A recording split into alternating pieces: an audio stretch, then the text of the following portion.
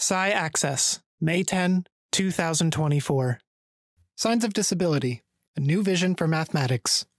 Dr. Lisette E. Torres, Dr. Daniel L. Reinholz. Good afternoon, everyone. Thank you so much for joining us. I know today has been a lot of interesting sessions, and I hope Daniel and I can add to the conversation and add to what you all are learning today. Welcome to Signs of Disability, A New Vision for Mathematics. A basic overview.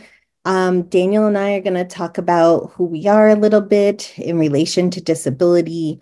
I'll go over a few key terms, but then we're going to jump right into disability within mathematics, then talk about shifting the culture of mathematics, particularly with our website, Signs of Disability, and then hopefully have time for some questions. So just a real quick exercise for a few seconds. Picture what it comes to mind when you think about a disabled person. I'll give you a few seconds.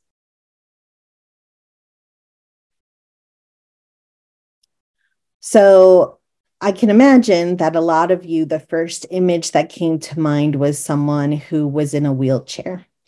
But for many of us, especially Daniel and I, we identify as individuals with non-apparent disabilities. And so here we have an image of a variety of different kinds of people from different cultural backgrounds and different impairments and disability types. I will let Daniel introduce himself now. Daniel? Hi, all. I'm Daniel Reinholz. I use they, them pronouns. There's a picture here in my own image description. I'm a white, masculine presenting person with light brown hair and a number of piercings. And on the slide, I've put a number of different non-apparent disabilities. And I think, for me, as a mathematician and someone working in that field, folks look at me. Most people in the community don't see any of this. And, I've been disabled my whole life. And with the COVID pandemic in particular, I think that was what pushed Lisette and I to start working together to really think about disrupting norms and thinking about disability and access in mathematics. I'll pass it back to you, Lisette. Thanks, Daniel. This is Lisette speaking. Here's a photo of myself. I am a disabled Latina. I identify as a mother, scholar, and activist, but I'm also a scientist. So I am a former aquatic ecologist, now social science researcher. Here is a photo of me with short brown hair, dark rimmed glasses, a black long sleeve shirt with yellow flowers, and a necklace. And my non-apparent disability was acquired. I have fibromyalgia, but with that, I also have depression and anxiety. I also identify as a daughter of a legally blind Latina and with sisters who are also disabled.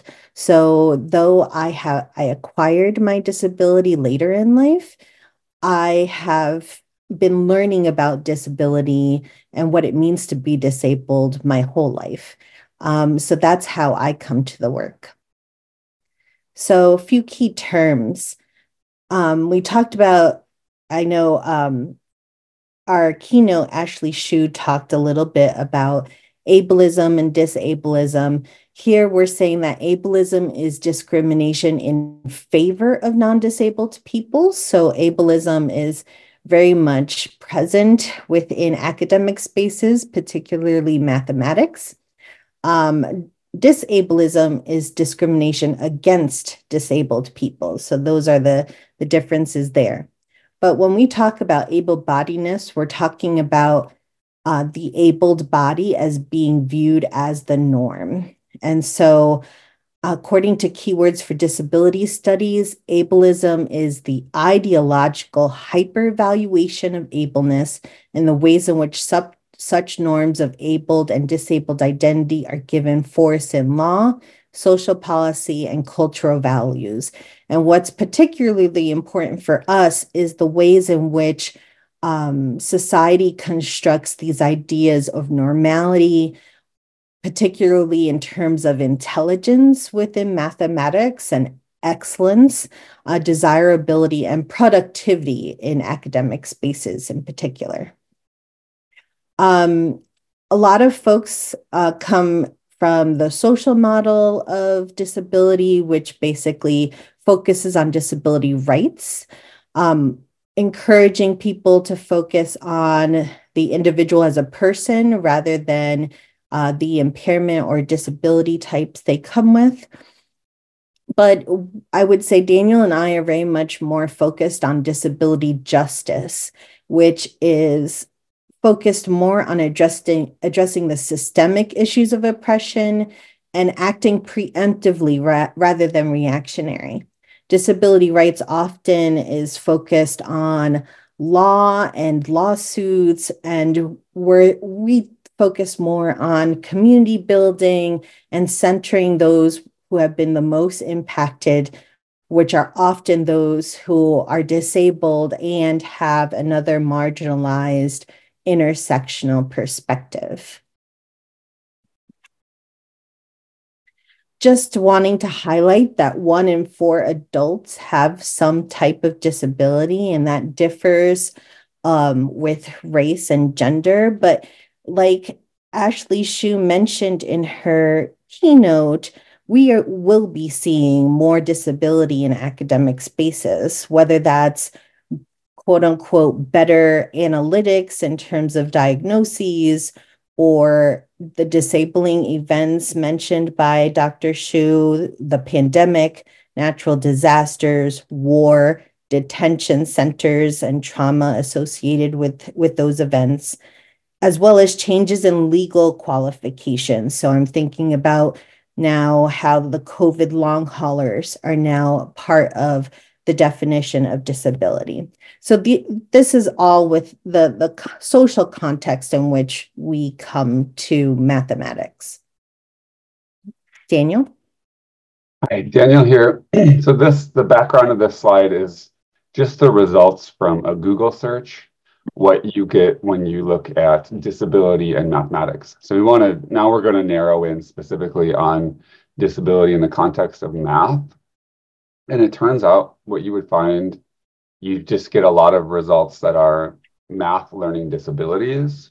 And so very much in the same way that people have stereotypical images of disabled people, there's also stereotypical images of mathematicians, and then stereotypes around what it actually means to talk about disability in math. And that doesn't necessarily create space for a lot of members of the disability community, which is one of the things that we've been working on. So we can pop down, Lisette, to, yeah, keep going. So just a quick little thought experiment for folks to think about, and if you can, feel free to jot down your thoughts, but if you were to think about famous mathematicians, and I know this is Sci-Access, so bear with us mathematicians, we love science too. But think about 10 famous disabled mathematicians, or just disabled mathematicians in general. How many could you actually come up with off the top of your head without doing a search? And yes, you can feel free to drop things in the chat if you'd like to.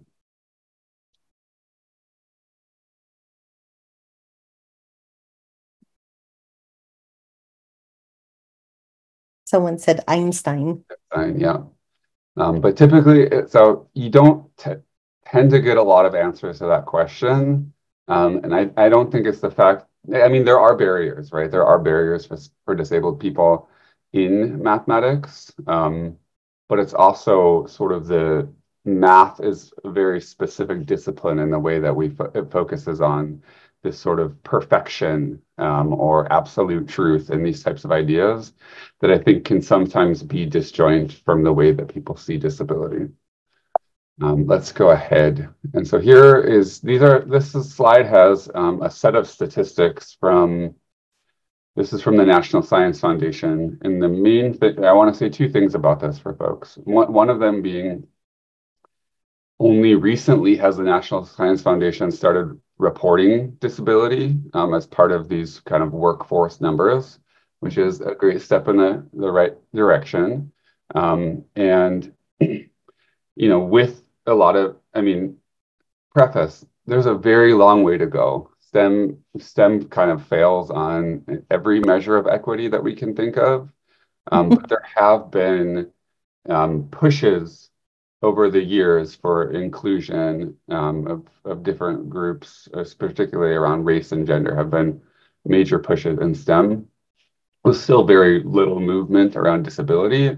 And just I want to just specifically call out, right, in every group of people that we put on these charts, whether that's women or non-binary folks or folks of color, then within the communities, disabled people in particular tend to be even more excluded from STEM when we think about issues of access. So the data are starting to be collected, which is good, but we have a very, very long way to go. We can do the next slide. And a couple elements of that. Here was a somewhat recent article, not that recent, I guess, in the Chronicle of Higher Ed. And just looking at, people with disabilities are a small percentage of the STEM workforce. And, we can sort of zooming out to the faculty level, we see there's very few faculty that are disabled. That tends to be narrowed in with STEM fields. And so it's just, again, that lack of representation. But it also, as other folks have looked at in some of the earlier presentations, who are the instructors that actually know how to create an accessible space? Or who are the instructors who can serve as role models for their students? And so in what ways do we have this sort of feedback loop that tends to continue this cycle of marginalization or exclusion? So next slide. I think you can do these ones, Lisette, if you want to do these too. Yes. Okay. So we thought a case study would be wonderful to highlight what we're talking about in terms of systemic issues around ableism within mathematics. So our friend Roy Payan and his colleague Portia Mason are blind students who recently, 2015, sued the Los Angeles Community College District, or LACCD, for not following ADA and Section 504 guidelines. Basically, what Roy found was that when he talked to, he experienced this himself, but when he talked to other blind students, many of whom were also Latino, so there's the intersection of Latinidad and disability. But when he talked to these students, he found that he and these other students weren't being given accessible mathematics materials. Oftentimes, as Roy experienced, they were being shuffled up the ladder in the administration, but no one, even though they were receiving federal funding and money specifically tied to providing accommodations, they were not receiving what they needed. So in 2019, their case was proved. They proved to the federal district court that textbooks, handouts, websites, databases, and computer applications, many of which were tied to their mathematics curricula, were not accessible. And this actually caused many of those students to not progress in their studies at the community college. The LACCD did appeal to the Ninth Circuit Court of Appeals at one point, and were trying to claim disparate impact, meaning that the discrimination that happened to Roy and the others was unintentional and that it should be dismissed. However, they lost, thank goodness. But because one judge sided with them, there was still a lot of tension and negotiation still happening.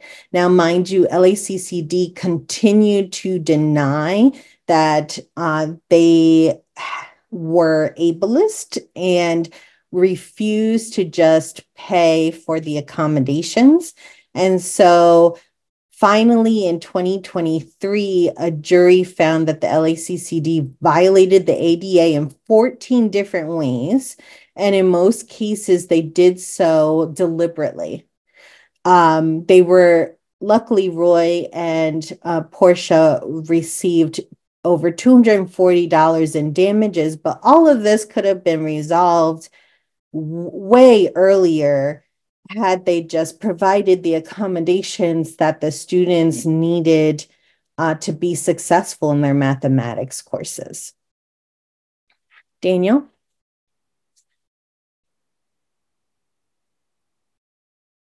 Unmuting myself. This is Daniel. And so I just dropped a link. I don't know if that goes to everyone. If it can be made to go to everyone, that would be awesome. There's a handful of slides here that come from a paper that colleagues and I recently wrote called Mathematics is a Battle, but I've Learned to Survive, Becoming a Disabled Student in University Mathematics. This is open access, but this basically is looking at just intersections of disability and math and identity. And so we're going to skip that because we want to get to our vision.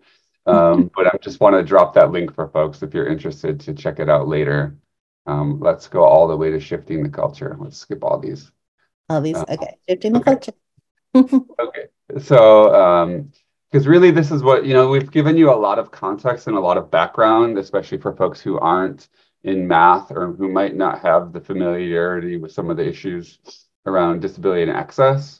For sort of what we've been trying to do over the last 3 years. And what we've been working on is this community. We can go to the next slide, Lisette, that we've been calling signs of disability. And our overall goal, we have a lot of goals, but we're trying to bring together folks who identify as disabled and want to embrace that aspect of their identity as mathematicians.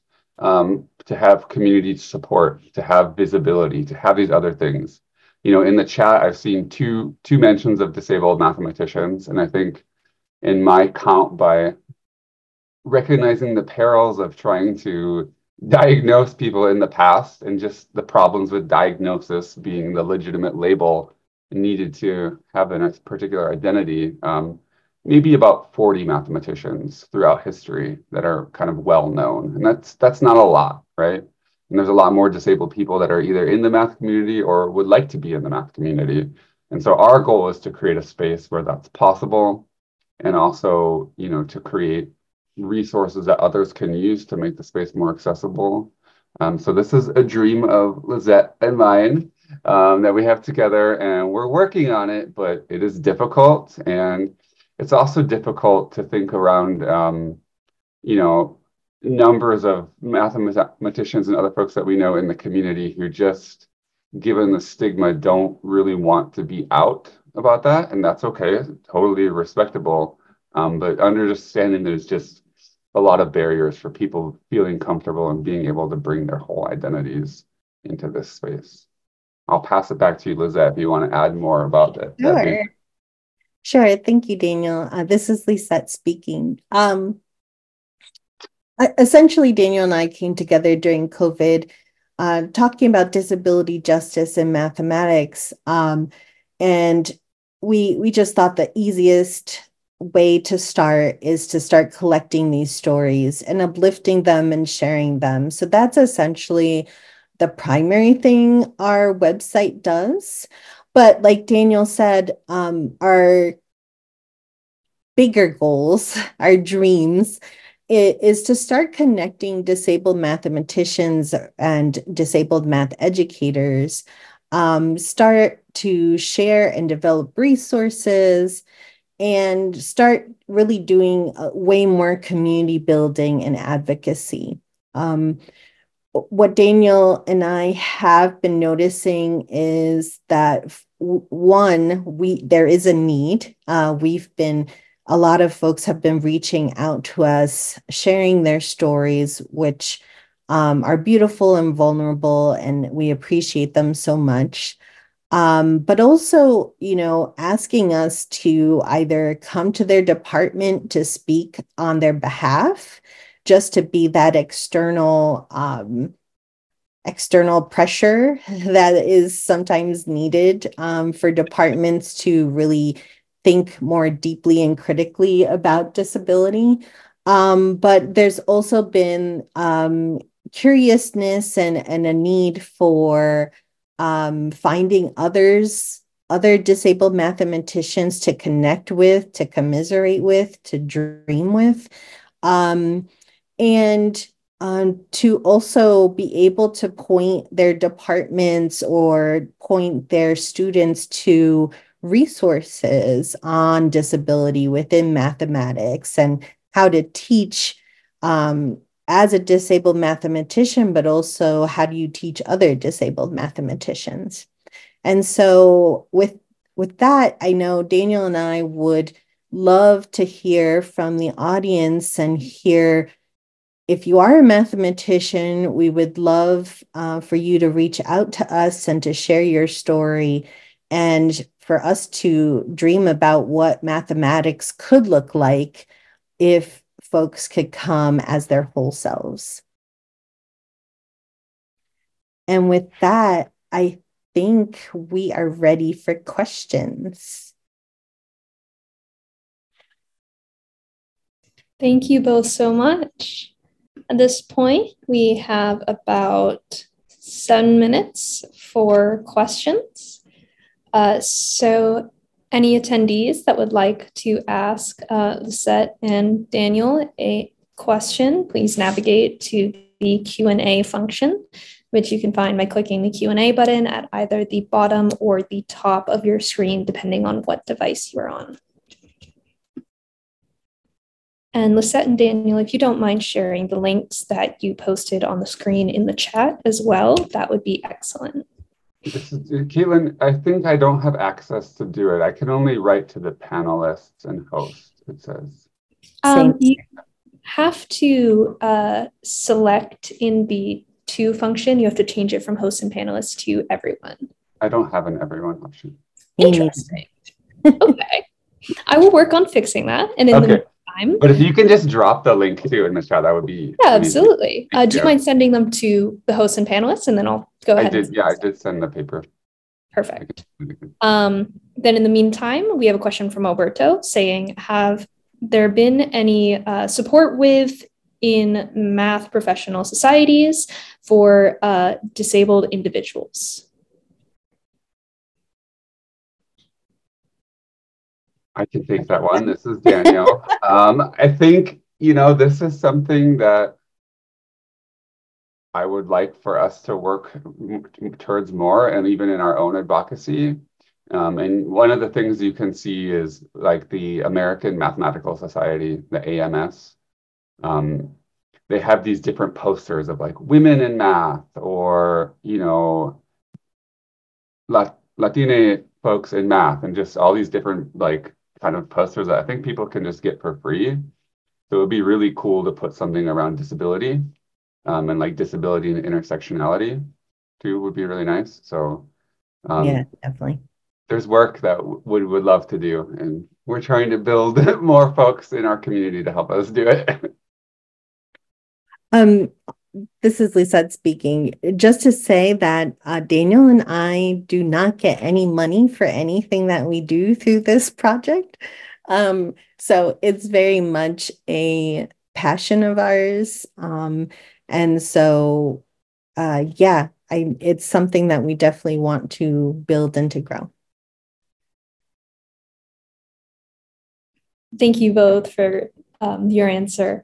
At this time, you are now able to send messages to all attendees, as far as I am aware. So you should be able to share any links and resources you would like there. Thank you. Then we have a question from, it looks like Daniel's actually writing a question. If you wanted to share out loud as well, I believe we had a question that was just asking about other ways to get involved. Yeah, Daniel here. I actually just typed my LinkedIn link on there. I don't know, it made the question disappear. But so we've been building a mailing list. It's not very active, but we're trying to make it more active. We're hoping to add some resources and other things to the website.